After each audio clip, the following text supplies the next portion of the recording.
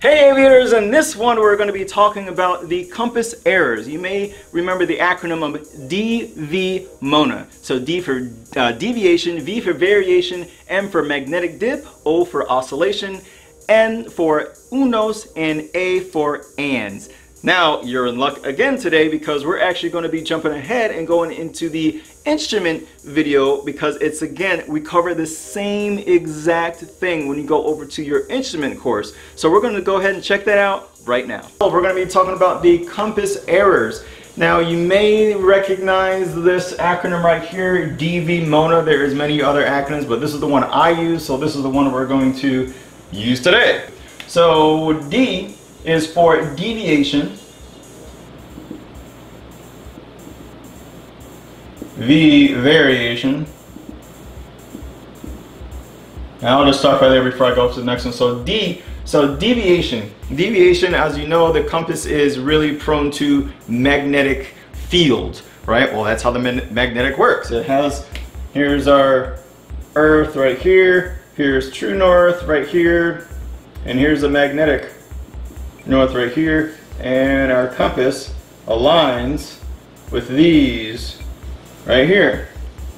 That's why our low IFR charts are lined up with magnetic north, so it's literally lined up like that. That's why we don't have to do any kind of deviation corrections there, or I'm sorry, our variation lines. And our VFR charts are lined up with true north like this. That's why there's little variation lines that we have to go off of. Remember from your private training, east is least, west is best? Well, that is from our variation. That's literally what variation is for. But anyway, go back to deviation.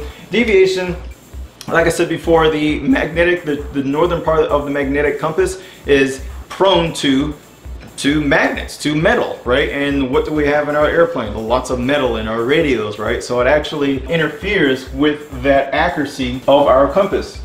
Now you may see little deviation cards. So what will happen is, let's say you'll have your card right here. You'll have a north 360, whatever. I'll just do, forgot exactly how it looks like, but anyway, it has, so north we know is 360.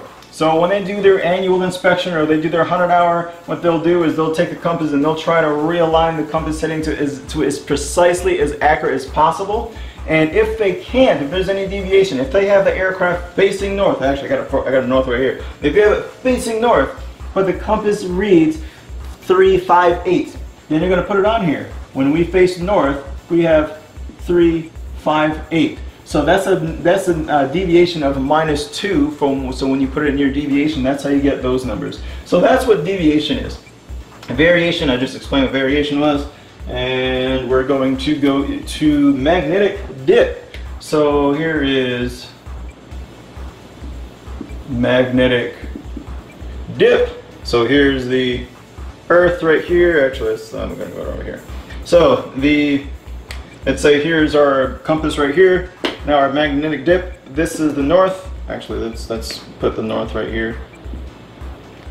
So here's north. So this is always attracted to the north. Always, always, always, always. But when we're near the equator, it doesn't really have that much effect because it's really far away. However, once we start going closer and closer and closer, you see what's happening? It really wants to be attracted to that north. Now, what this is also going to do is it's actually going to interfere with the turning and twisting. So when you're actually turning, you have a little bit of error there because of the magnetic dip. The further north you are, the more aggressive that magnetic dip error is going to be. When you're in the equator, it doesn't really have that much effect. Oscillation is literally when you're, because the compass is sitting in a bowl of kerosene pretty much. Now you're flying through the air, you have turbulence, you have vibration, the water, the kerosene's moving around, you have that oscillation. So that's what oscillation is.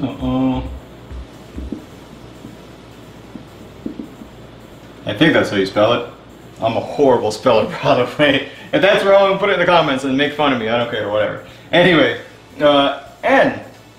N is for unos, undershoot north, overshoot south. And then ands, accelerate north, decelerate south.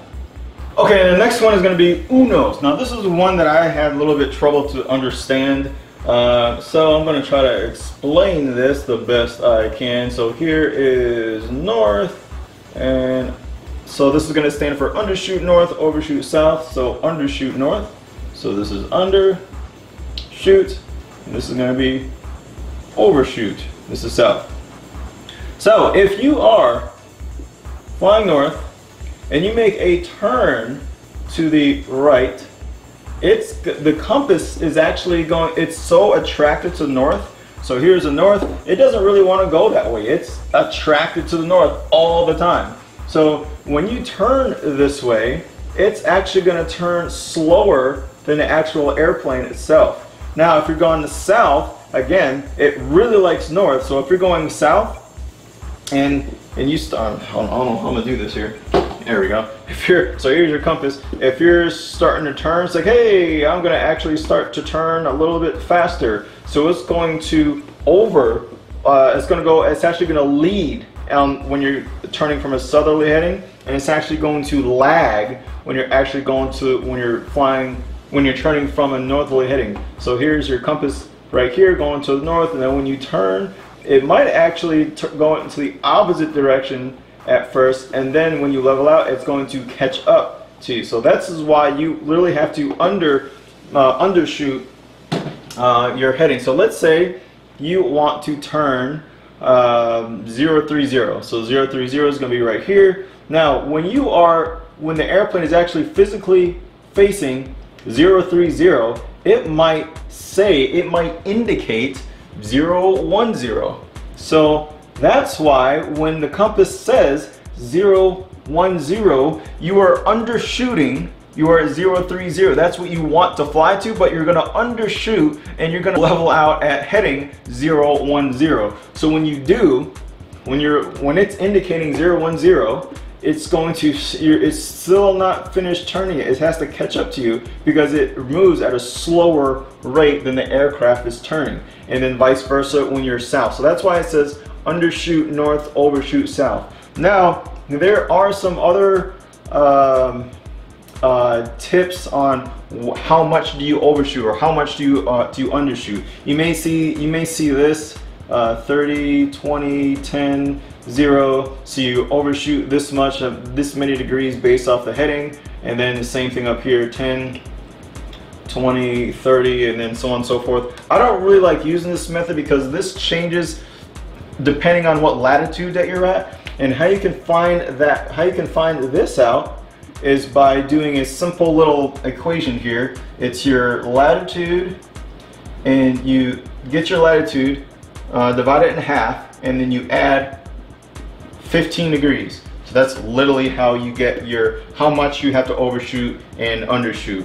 And that is unos. Now we're going to talk about ands. Accelerate north, decelerate south. Now why, when you accelerate, the compass wants to go toward the north, and when you decelerate, it goes to the south. Now the compass always is attracted to the north. Now this has to do with a little bit of inertia. So I got my silly little, my little pen compass here. Now we have south on one end, and we have north on the other. So this is where the magnet is, and it's always attracted to north. So north and north. So if I were to put this on a balancing spindle, in the middle, it would actually be heavier on one end because this is where the magnet is. So if I have some inertia, if I move forward, this is actually going to come back a little bit, and if I stop, it's actually going to move forward a little bit. So what happens is, I'm going on a westerly heading, and I'm flying, and let's say I accelerate